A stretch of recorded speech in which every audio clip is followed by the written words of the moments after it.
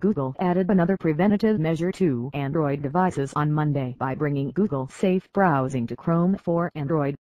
The desktop version of and API for Google Safe Browsing has been available for several years.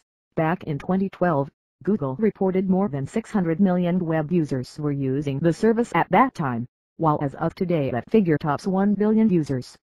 The software tool uses Google's service to protect against malware, phishing through social engineering and installation of unwanted software through websites.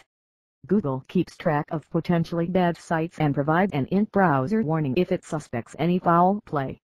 Google says that it added the safe browsing feature already through Google Play Services 8.1, which arrived on September 24.